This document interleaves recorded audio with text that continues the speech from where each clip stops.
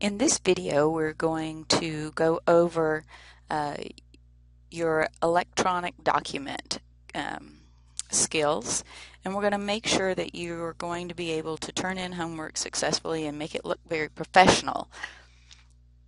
The first thing I'm going to have you do is always put a header on your assignment. So we'll go to Insert, Header, and in that header, I would like to have PRT A144 and then put the assignment name. This assignment name is the electronic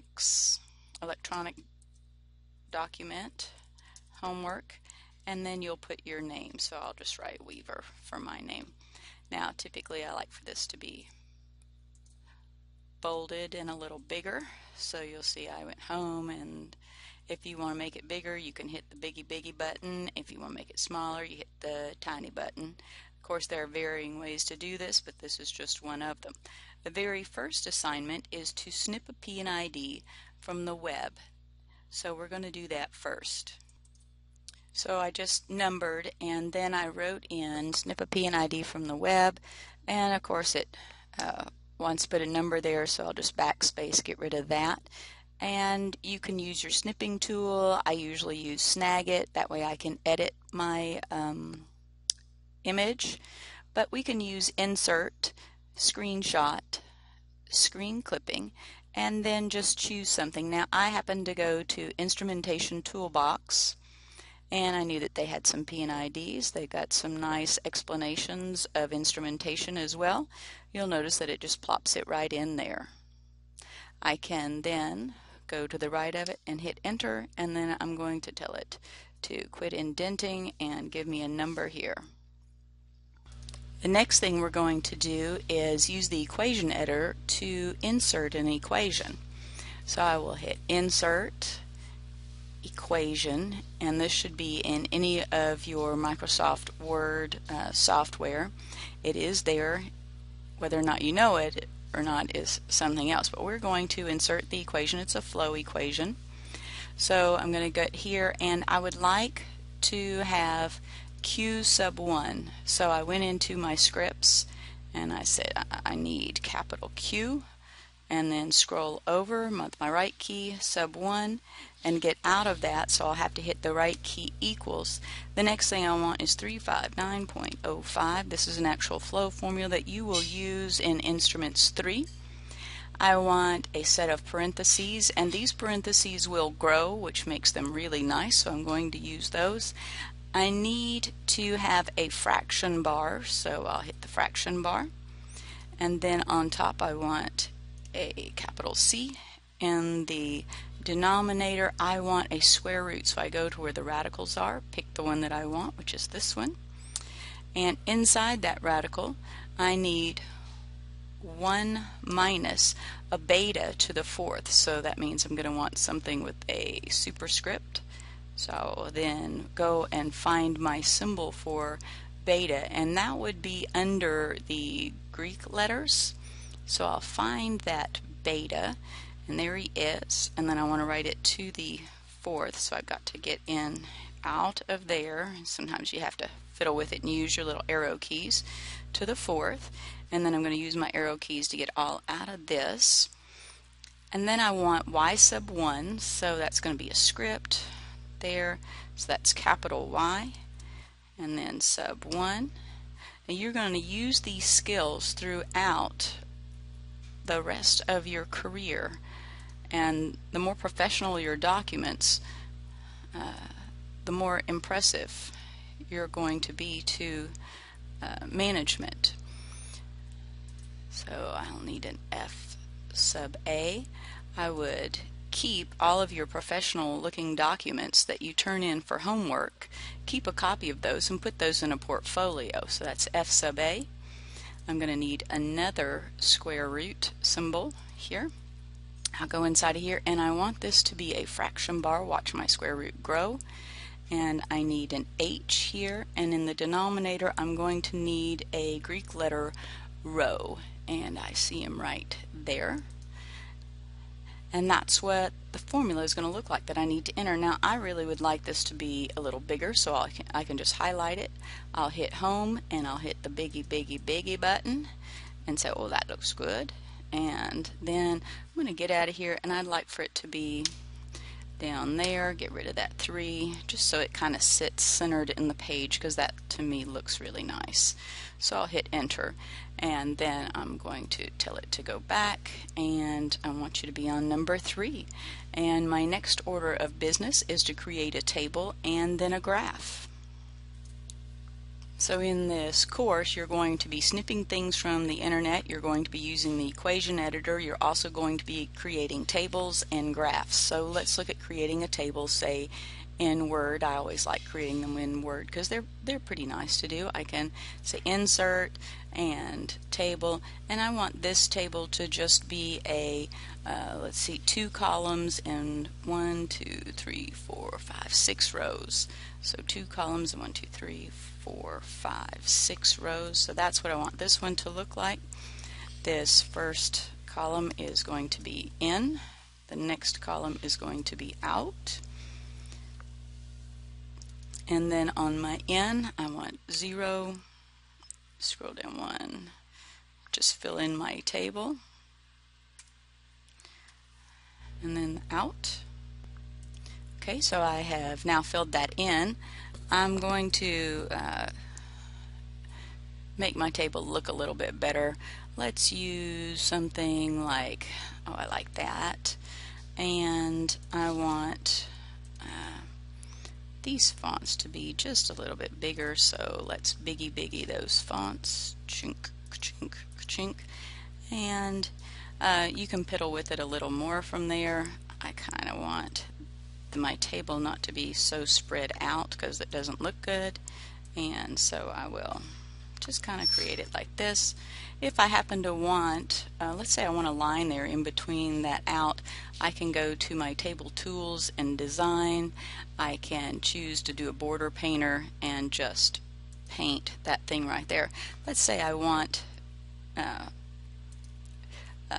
to paint it all around the outside because I kind of think that would be nice. Then I can do that and just paint it on each of these outsides, which is fine to do from there. And just creating a table, and you have to kind of get it right on there. As you know, it gets finicky on you. I'll get it here in a second.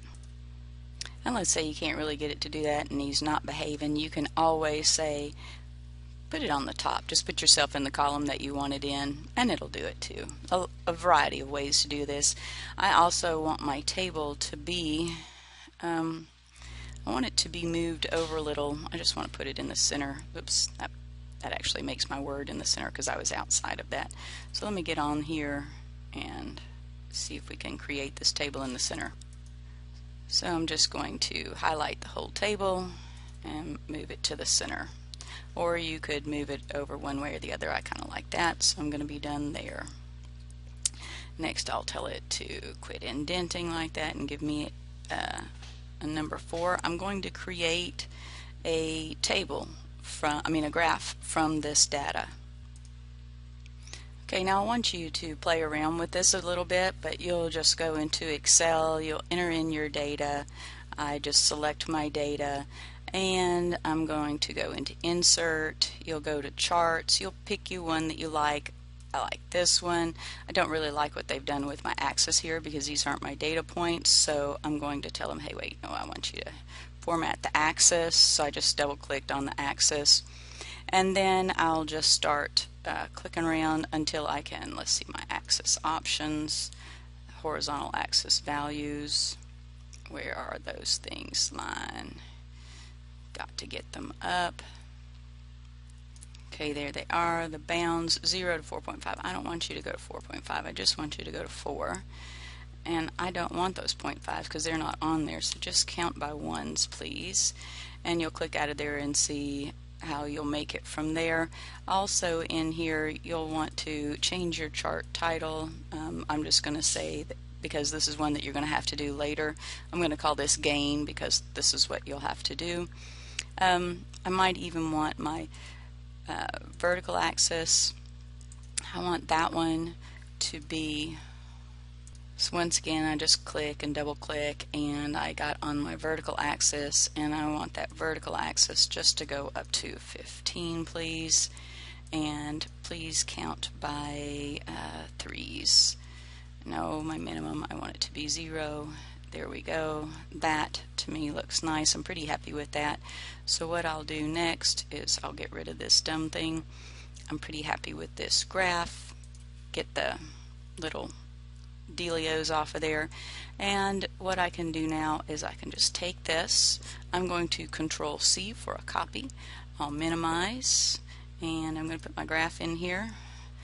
Return, quit that, Control V, and it should just plop your graph in there. Oops, that went to the next page, so I'm going to go here, insert page break so that you're on the next page, and get rid of that 4 because that doesn't need to be there, and then hit return, go back home, get rid of that indent, and then my next one is going to be, because I've now created a graph. Oh, I could have written in and out on these axis. I could have labeled the axis. I probably should have, but I could always do that after the fact. Now that I'm here, you can just insert, and I can just go to shapes, text, and I'm just going to insert right, let's do it right here.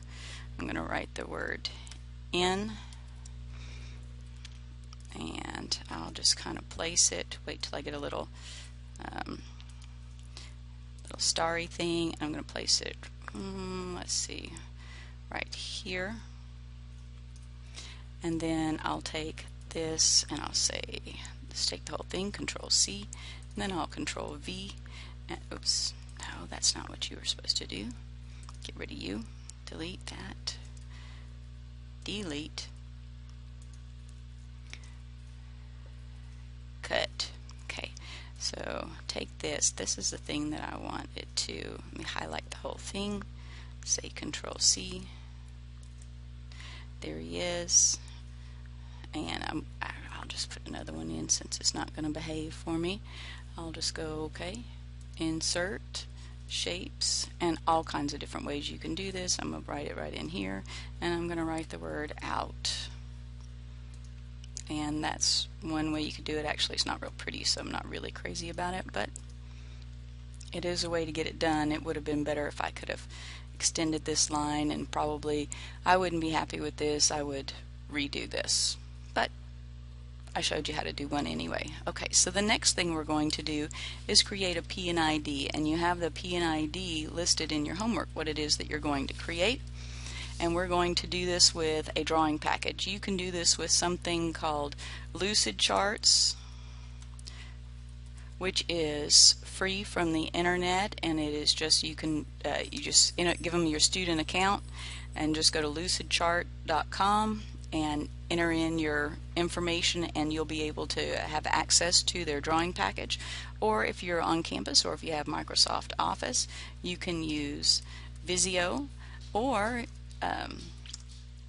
just any of your favorite drawing software that you like to use. You'll be using that quite a bit this semester. You could even use Paint, although I don't recommend it. It's not as easy. I'm going to show you how to use Visio. Lucidchart is very similar. Lucidchart is really easy and fun as well. I'm going to give you a copy of this template so you can start from this place as well. Here's just a little P&ID. You'll need some stencils, and just makes your life a little easier. And I'll go to more shapes.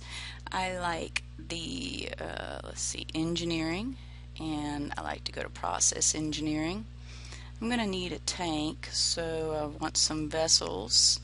I'm going to need, is there a pump on this? I don't think so. So I'm going to need some pumps, and I think I have just about everything else already that I need, but you can see that you could click any one of these, and the stencils will just show up over there to the left. It makes it really handy. Alright, so I won't need this.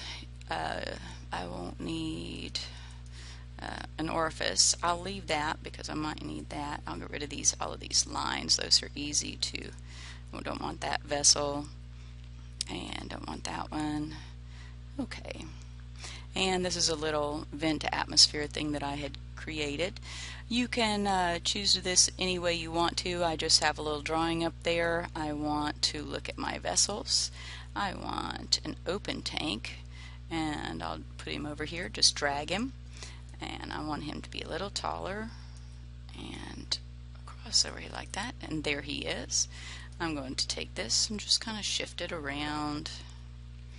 I think I want him actually facing the other direction because I want a valve on him, and I'm going to want my valve, let's see, that's all in one, so I'll just use this one. You can group these things, you know, you can see where this thing is all grouped as one. If I'd like to, I can just grab the whole thing. I don't have the whole, grab it. Now he's grabbed, and I can tell it to ungroup, and I want you to see that it is several different shapes all put together. I created my own valve because I don't like the picture that they have of the valve. You do use whatever valve you want to. I'll rotate this valve because I want him upside down. Whoops, no, I want you straight up and down. I'll move you up to right in here, and then I'm going to take this line and just extend it over into there. Makes that nice. I want I'll just take you, whoops, nope, I want the whole thing, so I'm going to take you and move you down here, and I want this, double click inside of here. I want that to be an LIC. We'll leave it 151, and then I need a connector. I will connect from here to my top of my valve is where I want it. Of course, he's not going to want to go there, but I'll make him go there. There we go. And if you will, let's go back to the pointer tool and move you, let's move you down a little bit further down so we can see what we're doing here. Okay, and let's say that I want this to be a pneumatics signal here, so I'll just click on this, I'll right click, and I'll say format that shape for me. Over there to the right, and you can't see that, I'll just click line, and then I'm clicking my dash type, and if you scroll down through your dash type, you'll see the pneumatic, and you'll just click on your pneumatic lines when you find him.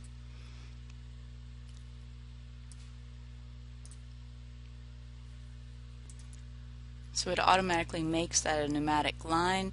Now, I don't like the fact that it's gone through that valve, but that's okay. I'll just send it backwards, and then I can hit my pointer tool, hit this guy, and bring him to the front, bring forward, and then you don't see that line that's actually underneath there anymore. I don't like the fact that that thing is got a little bit of show, so I just move that. And of course my LIC, of course that dumb thing had to stay, so we got to get him and move him back inside that.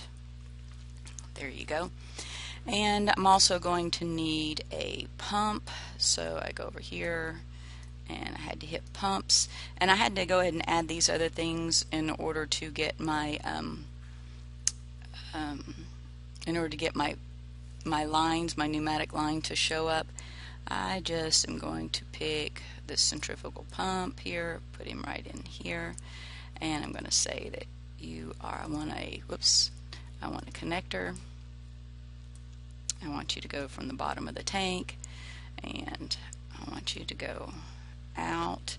I like that line to be a little thicker. You'll notice my width of my lines are like a 1.5. Same here, I want this to be a little thicker to show that that's a process line, and I can put an arrow on the end of this, just end arrow type. I'm still going into my format shape, which is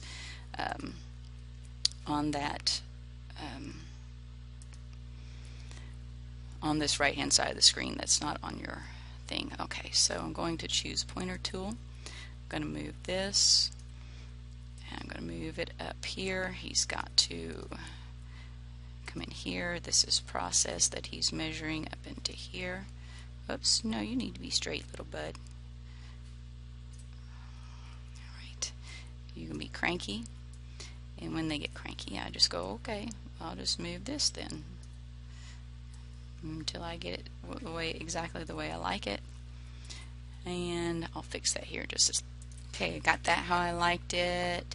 Now I'm going to take my connector. I've clicked connector, and oops, connector is what I clicked, and I want you to go into here. And we're going to say that is, we'll just say we're doing this electronically, so I'll go to my dash type and I'll pick a dash line to show that it is electronic.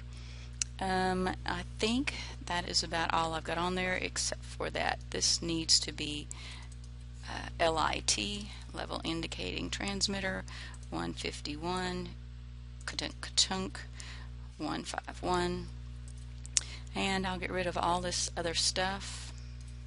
Of course, it doesn't really matter. Watch, what I'll do is I'll just move this out of my way. And now that I've got this here, I'm just going to snip it, and then I will plop it into my Word document. So here I go for the snip, new, and whoops, of course that has to show up. Let's get that out of there. Okay, I've got it rolling. So I hit new. Now I'm going to create a snip of this. So I created my snip of that using my Snagit. I just grabbed it, and now I'm just going to plop it into my Word document. So I just hit Control C, I'll Control V, and there he is. Beautiful little snip that I just created, this little PNID in just a few minutes. Alright. And that'll be what you'll do for creating your electronic document homework. I'm still not real happy with that graph, but I'm not turning it in for homework. I guess you can fix it up. It's not great. I don't know that I would give that an A, but oh well. If you have any questions about using any of these software, just let me know. And yes, if you're using a Mac, you can use any of the Mac software. Just be sure and save it as a PDF so that when you send it I can read it. Thank you. Oh man, and when I recorded that, I meant for this to be PIT and PIC, and that did not happen. So what I did was, all I have to do is just change those letters and plop a new one back in. It's as easy as that. So I have done that, and I've changed those two letters, and now I'll just Control V, get you off of here, delete, and now I'm back and all done. So it's easy enough to fix once you've got it. Another thing that I wanted to mention and I didn't was File, Save As. I would like for you to save these as, let's see, I want it on my computer and then my 144. I'd like for you to save it as PRT A144, and this is your electronic document homework, and I am Weaver. Weaver. And so save it in that fashion. I'll know exactly what it is, what class, and I will have your name on it, and then you'll get credit, and it makes it easy. Perfect. Saved it, and then you'll plop it into your Blackboard course. You'll just go to assignments, you'll go to where that assignment was, and you'll just plop it in Blackboard, and I'll grade it from there quick as I can. Thank you very much.